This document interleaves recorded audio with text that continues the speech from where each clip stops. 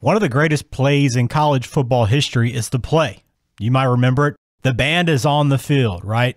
Cal and Stanford, November 20th, 1982. But what you don't think about when you think about that game is one of the key players that was involved had a heck of a game receiving and also played a huge role in all the laterals that ended in that touchdown. Now he's serving 45 years for murder. Today we'll tell you the story of Mariet Ford. This is Distant Replay. So we're talking about Mariet Ford today on this episode of Distant Replay podcast, and this is an interesting case because I think, as we both would agree, there's not a lot out there, Mike. Is that why this one really caught your attention? It caught my attention because it came up in my research, and I saw the name Mariet Ford. First, I had to look up how to pronounce his name properly, and secondly, I had to look up Mariet Ford. Who is that, and what did he do? Because I had never heard his name, didn't know how he was related to the sports world, and certainly never heard of any of the crimes that he's involved in. Yeah, so let's hop into it because this is a very interesting story and one that, still, I don't know that we'll say that it's still got an open kind of case at the back end, who really is responsible for this crime, but it still has that element to it. So let's get it going. Again, early life with this guy. Who is Mariet Ford? What do we know about him? Yeah, so before I get into that, just so everyone knows, I think what Ben hit on is key. Is what we're going to do here is kind of lay out all the information that's publicly available and sort of let you guys make a conclusion on what you guys think. Yep. That's sort of our goal with these here. And early life for Mariet Ford. All right, he grew up in Walnut Creek, California. By all accounts, he had a nice upbringing. Okay, his dad was a telecom worker. His mom worked at a local hospital as a clerk. People growing up, nice kind of shy kid, typical suburban kid. Went to Northgate High School, then went to a junior college called Diablo Valley College, where he was an All-America, right? So Mariet Ford was a wide receiver, kick returner, punt returner type. Okay. Wasn't that big of a guy, only like 5'9", 5'10". So we're talking about a little kind of speedy kind of punt returner, kick returner, wide receiver type. After doing very well at Diablo Valley College, he played for Cal, University of California Bears, during the 81 and 82 season. And in both those seasons, he was the team's best receiver.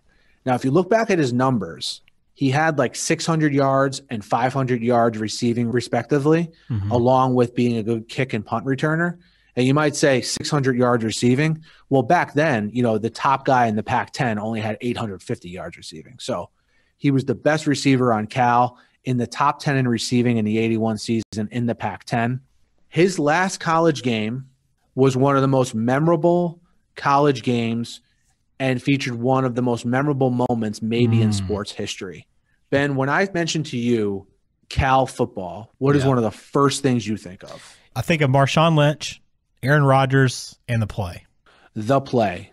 Cal Stanford, the play when the band is out on the field in November of 1982. We've all seen the highlight countless times. Mariet Ford in that game had 7 catches for 132 yards, his best college game, and a touchdown. As I mentioned, it was his final college game, and he played a very integral role in the play. Ben, if you remember, do you remember how many laterals that play featured, Ben? I don't even know. What, 10? 5 laterals. Okay. And he was the 5th lateral. Wow. So we went from Moen to Rodgers to Gardner to Rodgers to Ford, and then to Moen for the touchdown. So if you look at the very last lateral, right before Moen gets the ball, runs into the end zone and plows over the trombone player, that's Mariet Ford throwing the ball over his shoulder to Moen, who then runs in for the touchdown. So I'll probably never watch that game the same again, or that play the same again. It's funny you bring that up because when this game is talked about, they do a lot of like this moment type features on this that I looked up on YouTube, like all the people involved with the play sort of talking about it. Right. Mariet Ford is glossed over. His name is never even mentioned in the highlights, in the features. And this is when I was doing my research, that's one of the first things I watched was like a sort of a this day in sports on the on the play with the people involved. Yeah. And they didn't mention Mariet Ford's name. And I'm like, I got to look more into this guy's story. Okay. We'll get into why he's not mentioned, when they go over that play here in a second. But remember, this is a guy, integral role in one of the most memorable plays in college football history. Yep. And Ben, you tell me if I'm wrong. This may be one of the most, memorable plays in sports period, sports history period. Yeah, I mean, it definitely ranks up there across the board and just iconic plays and one that you see and kind of everybody would recognize, no matter kind of how big of a fan you are of football or not. Yeah, it's up there on everybody's list. So the fact that he had over 130 yards receiving in that game and the final lateral, it's pretty nuts. It is crazy. Now, again, that was his last college game. He was signed as an undrafted free agent with the Falcons, cut during training camp. Bounced around the CFL, playing for Toronto and Ottawa, tried out for the USFL, but didn't make it. So, his football career sputtered out, basically, for lack of a better way to put it. He retired officially from football in 1985. Okay. So now, a little bit about his post-career, and then we'll get into his crimes. His first marriage ended in 1990 after 3 years, okay? And in March of 1992, so this is, a full 10 years after the play, okay? Right. He meets Teresita Cabello at a nightclub in San Francisco. We're going to call her Tess from this point forward. Okay. They married 3 months later, and at that point, Tess is pregnant with their first child. Okay, pretty quick. Yep. So fast forward to 1997, 15 years after the play happens. Mariet is no longer playing football. He's working as a salesman for a commercial voicemail company called Voice Pro. Okay. Himself, Tess, and 3-year-old Mariet Jr., who they called Momo, are living in the Sacramento suburb of Elk Grove. Kind of like been a typical upper middle class area, cul-de-sac, basketball hoops in the driveway, well-kept properties. Okay. I think you kind of know the neighborhood I'm talking about, yeah, right? Definitely. All right. The morning of January 16th, 1997 is when this family's life would change forever. Mariet called his brother Orrin. His brother Orrin was his best friend and also played wide receiver at Cal. Okay. So Mariet calls his brother and says, hey, look, can you go check on Tess? At this point, Tess is 8 months pregnant, by the way. And what Mariet tells Orrin, his brother, is, can you go check on Tess because she planned to call out from work today because she wasn't feeling well, and she's not answering the phone. So Mariet's trying to call her, and she's not answering the phone. So he's like, hey, can you go over and check on her for me? So why was he not able to check on her? That's a great question. He says that he's out on the road trying to make things happen as a salesman, So he's not really proximity-wise near their house, to go check up on them. Gotcha. So Orrin Ford arrives to the house, goes in the front door, makes his way into the dining room, and discovers something completely and utterly horrific. One of the toughest crime scenes that we've talked about on this show. He finds the burning bodies of Tess and Mariet Jr. on the floor in the dining room. Jeez. Picture this for Orrin. I mean, he later testified at trial, to what he saw. And by all accounts, this was the most emotional part of the trial, largely based on Orrin and how emotional he was. I can't imagine this. I mean, you walk in and your nephew and your sister-in-law are burning, their bodies are burning on the floor, and you're the first one to see it. It's horrible. Terrible. So now we have two people dead, Tess and Mariet Jr. Their autopsy showed that they were dead before their bodies were lit on fire. Okay. So then the next question to that is, well, then how did they die? Right. And it's kind of tough to read. It's going to be tough to hear, but just to quickly go through it. Mariet Jr., remember, this is a 3-year-old kid 20 days away from his 4th birthday. Mariet Jr. dies from repeated blows to the head. So he was just beaten in the head until he died. Tess, the specific method of how she died could not be confirmed, but she had several injuries. Broken clavicle, broken ribs, broken jaw. A very savage beating of Tess. She just basically got beaten to death. Man. Okay, for lack of a better way to put it. The beating of both of them was very, very savage from the way it was described by investigators and from people who reported to the scene. And remember, added into all this is with Tess, their unborn child is gone as well. Okay, so just a terrible story all the way around. Yeah. Now, the next thing that comes is obviously the police investigation into who did this. Right. In the coming months, police interview Mariet 3 times. Now, inconsistent statements he made during those interviews lead him to getting arrested 6 months later. So 6 months after the crime happens, Mariet is charged with the murder of Mariet Jr., Tess, and their unborn child. Okay. So some heavy stuff. And Right. This is at the time where the media starts to pick it up because, again, he's still living in Sacramento, not far from Berkeley, relatively speaking, still in Northern California. So this is a big deal out there when this is happening. Yeah, we're only 15 years removed from the play? Yeah, 15 years removed from the play. Exactly. Yeah. Still to this day, one of the most memorable plays in college football history, never mind, 20, 25 years ago. Yeah. Okay, Ben. So now we get into the trial. All right. So the trial at this point is like I don't want to say a spectacle, but it's being covered by the media pretty substantially because I might not know who Mariet Ford is. You might not know who Mariet Ford is, but in the Bay Area and in the Sacramento area, he's very well known from his days at Cal. So during the trial, the deputy district attorney for Sacramento County is a guy named Mark Curry. He presented no actual physical evidence linking Mariet to the crime. Okay. But the working theory the prosecution had was that Mariet had an unpremeditated explosion of violence. He lost his temper, beat Mariet Jr. and Tess to death, and then tried to lie to cover it up. Remember, I talked about those inconsistent statements that led to him getting arrested. We'll get to those in a second. So you might ask, what was their theory? Why did he do it? What was his motive? Why did he do it? They say he was a philandering husband. Mariet, even during this trial, admitted to having multiple affairs. He also had mounting debt. They say that the pregnancy that Tess had with the 8-month-old was unplanned, and Mariet was upset about that. And then they had not only mounting debt, but other financial trouble. So they're saying, if you look at all this stuff, this is the theory that we have as to why Mariet, killed his wife, his unborn child, and his son. So on the surface, everything looked good, but what they're saying is behind closed doors, he was dealing with a lot of stuff. And just in like an unpremeditated rage, went crazy, basically. Right. Now, I mentioned before, no physical evidence. So if there's no physical evidence, the next logical step is, okay, they must have had some circumstantial evidence that they felt was pretty strong enough to bring murder charges against them. Mm-hmm. The circumstantial evidence included they found gasoline on Ford's shoes. They found fresh scratches on his face.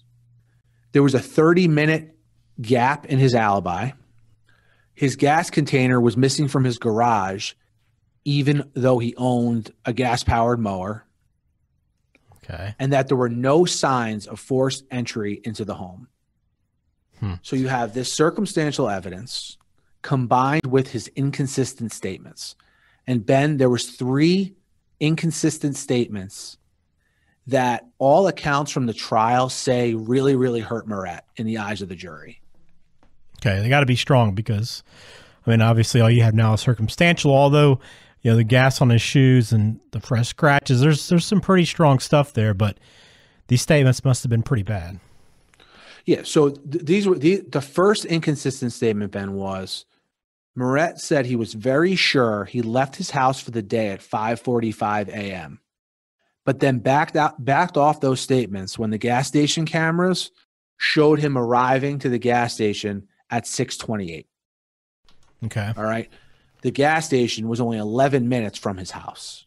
So that's where you have the 30-minute alibi discrepancy. Okay.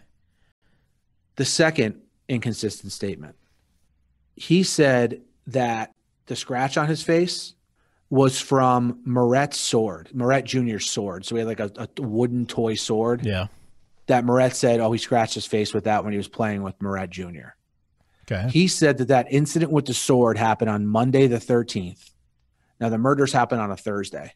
Okay. He says that the incident with the sword happened on the 13th. Then he changed it to Tuesday. Then he changed the statement to Wednesday. And none of Mariet's coworkers remember seeing a scratch on his face during this time. Like it was supposedly like a pretty substantial scratch that they would have noticed if it was there. Yeah. The third inconsistent statement, in an interview with police, he referred to the murders as an accident. And the prosecution said, why would someone whose family had been murdered ever call it an accident? Right. Yeah. You would never defend whoever did this to your family. Yeah. You would never make excuses for them. Right. Right. You murdered my family. It was no accident kind of thing. Mm-hmm. Right. Now, Ford's responses to all this, the circumstantial evidence and to the inconsistent statements. First, now he testified to all this in court. He said he spilled gas on himself while filling up that morning at the gas station that I just mentioned. Yeah. And that's how the gas got on his shoes. As I mentioned before, he says the scratch on his face was from Mariet Jr.'s wooden toy sword. He says they were not having financial troubles. He fought back on that notion altogether. And he said that the pregnancy was planned. So he's basically saying, hey, look, all this circumstantial evidence or theory that you have, he's basically going through point by point and refuting all of it. Okay? Right. Got to do that. Yeah. As far as the memory stuff goes with, not remembering the day with the sword incident happened, not being sure when he left his house to go to the gas station, Mariet just chalks that up and testifies at trial, look, those were just mistakes. They were lapses in my memory. I just got that stuff wrong unintentionally. Deny. He denies everything that the prosecution is saying. Mm-hmm. Okay. Now, the inconsistent statements hurt him, but what also hurt him even more was the jurors noticed how calm Mariet was during the trial and during his cross-examination. And supposedly, by all accounts, that really turned off the jurors. The most eye-popping example of this to them was during the trial when his brother Orrin was testifying that I mentioned before. This was a situation when Orrin was describing coming into the house and what he saw with those bodies burning. It was one of those, and you've probably seen a trial like this, Ben, where what they're describing is so horrific that there's not a dry eye in the house. Yeah. Everyone's getting very emotional, including Orrin on the stand in this case. He was very emotional on the stand. Some of the lawyers were even having trouble, choking back tears as they were questioning Orrin. And during this time, he showed no emotion. And Mariet's response to this was, hey, look, I show emotion in different ways. I was dealing with a lot. And, it's just not in my nature to react out in public and cry like that. Interesting. So he even has an answer for that. Right. So with all this circumstantial evidence, the inconsistent statements, this is what the jury has to consider, when they're trying to deliberate and determine, should he go to jail for the murder of his unborn child, Mariet Jr. and Tess, right? It took them 5 days to deliberate. I'm glad they put in their time. I hate when you hear these cases and, it's a day or it's 4 hours or something.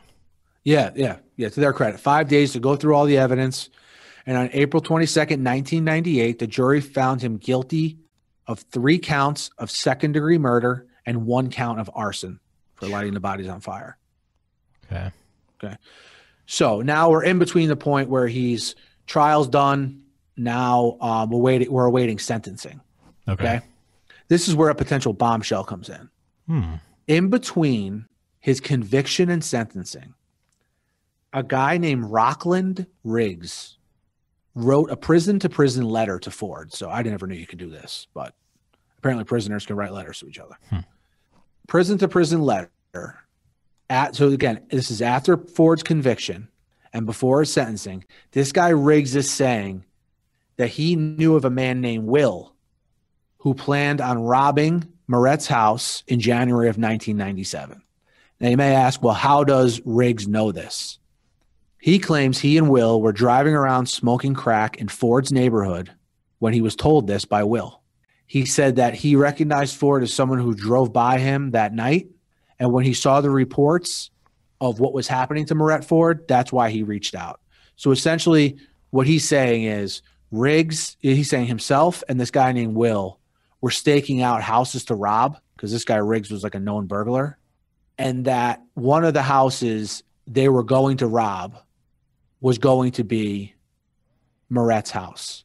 Now, he doesn't say that he robbed Mariet's house. He doesn't say that he knew Will robbed Mariet's house. He just said they were casing his house to potentially rob it. Listen, I've never smoked crack before, Mike, but this seems like a very unlikely story that somebody in that condition would even be paying attention to somebody that just happened to pass them in the neighborhood, but then also remember that person later on. Seems very unlikely. Yeah, that's just me. And I tend to agree with you, but nonetheless, the defense gets this information. So after Mariet gets this letter, he obviously gives it to his defense attorney right away. Yeah.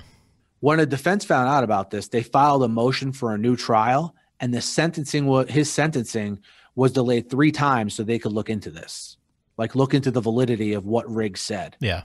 So now we're going to have a motion for a new trial. They get a motion for a new trial, and at this point, Riggs has to come testify. This is the new evidence that's going to help Mariet supposedly. So they need him to testify as to basically what was in the letter and some more details on the specifics of what he's claiming. Mm-hmm.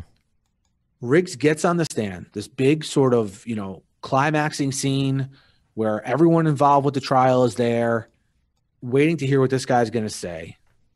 And it turns out he's not even willing to testify.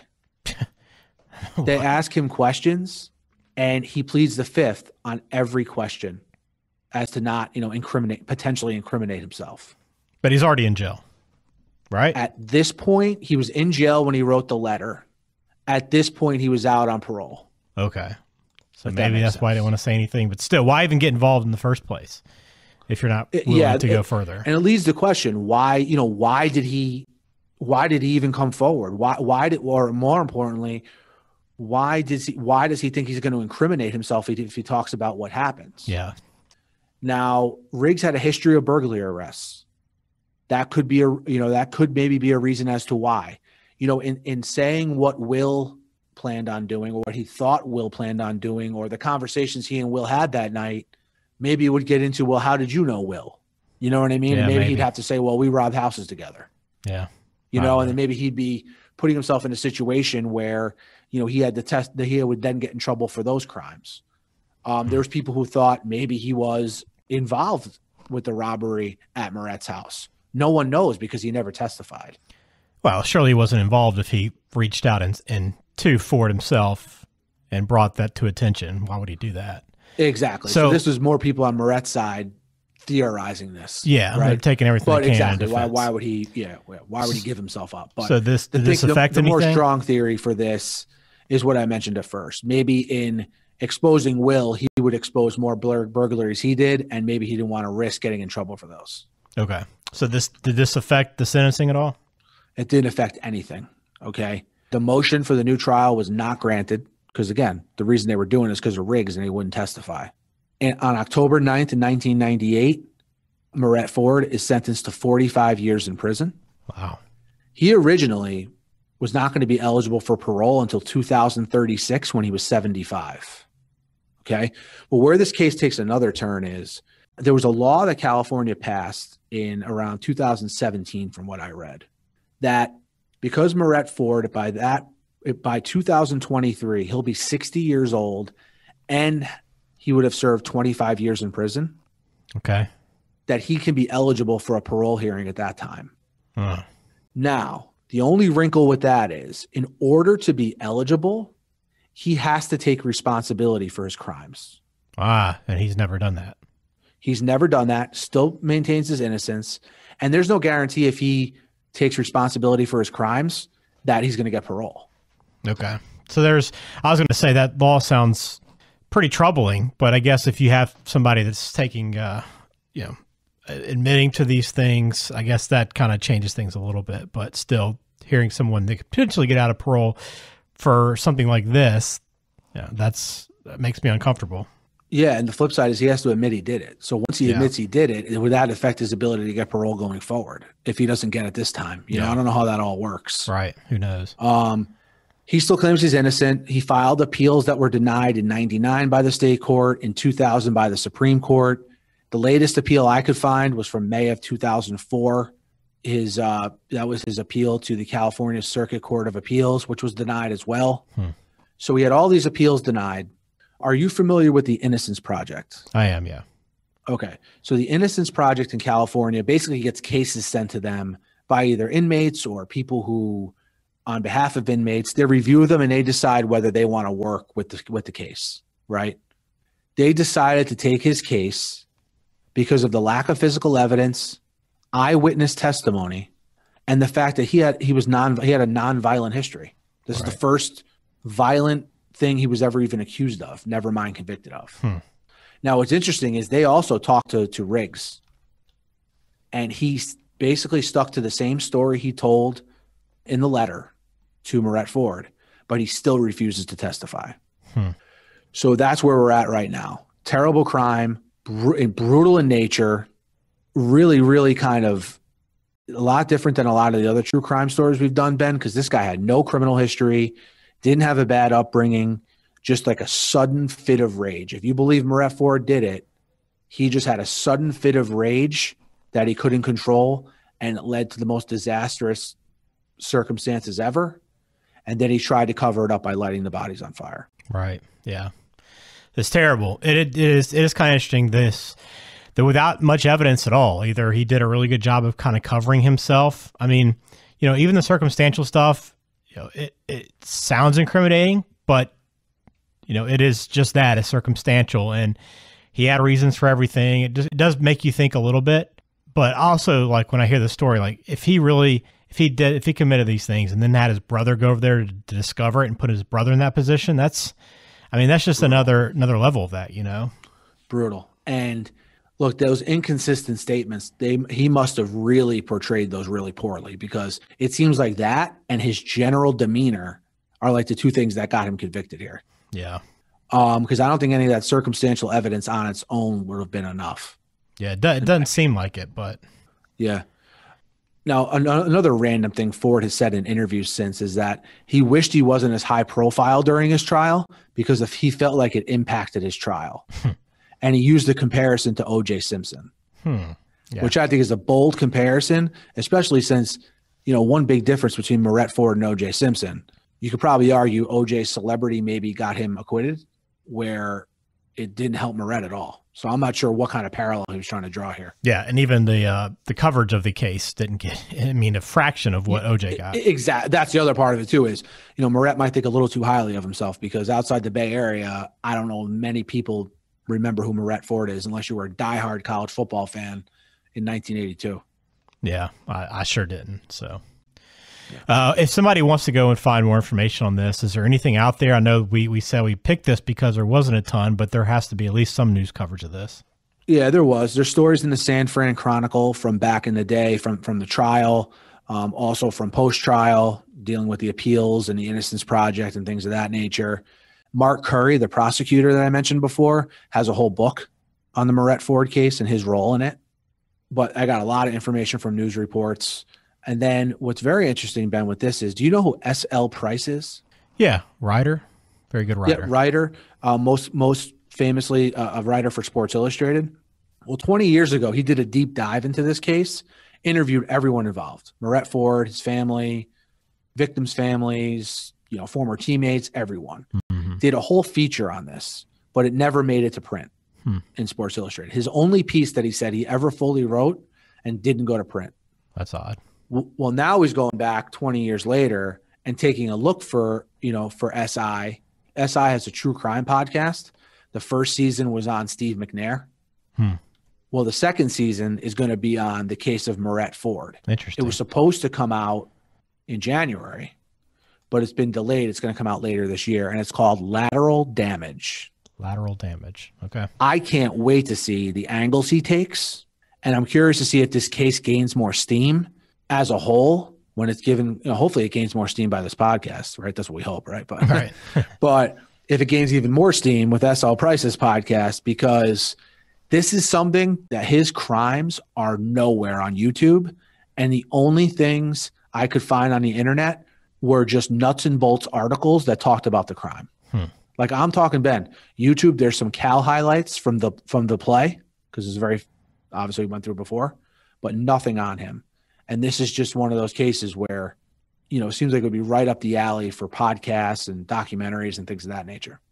Yeah, you would think so. Very interesting. Story of Mariet Ford. We have it there. So thank you for listening, Mike. Thanks for taking us through it. If you have a true crime recommendation, suggestion, something you want to hear more about, send it to us. Leave a comment on YouTube. Connect to us via the website, distantreplaypodcast.com. Hit us on Twitter, Instagram, any one of these ways. You can let us know. We'll love to hear from you, and we'll do some research and bring it to you. But we enjoy doing this and appreciate all the feedback we've gotten. Absolutely. I mean, we really enjoy doing these. Love the feedback. We're going to get back to your suggestions next week, but I came across this story on Mariet Ford, and I couldn't like pass up doing it. I wanted to do it right away, but we'll get back to your suggestions next week. And thanks as always. So we appreciate you listening. Subscribe, rate, and review. We would greatly appreciate that. And we'll talk to you again on the next episode.